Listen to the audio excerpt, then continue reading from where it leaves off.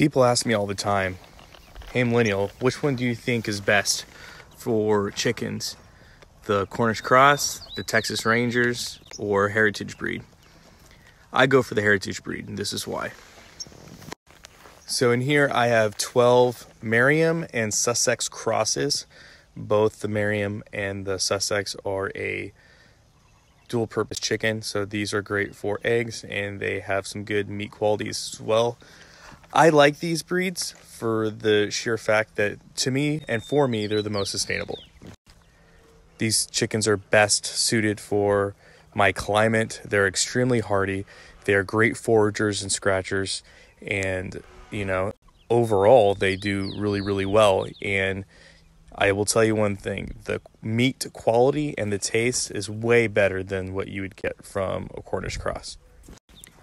Now with that, they do take longer to grow out. They take 16 weeks versus say 8 to 10 weeks for a Cornish Cross. So they do take significantly longer. At the end of the day, you got to figure out what your game plan is and what your goal is.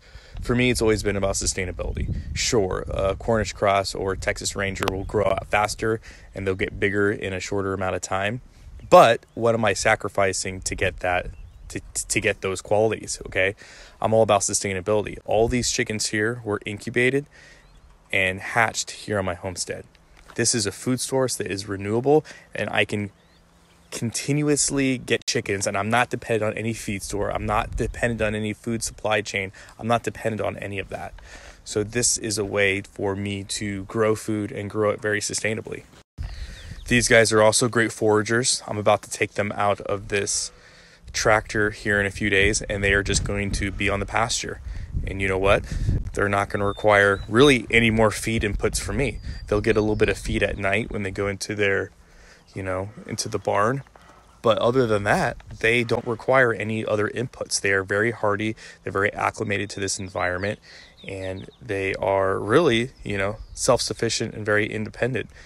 So for me, it works out perfectly.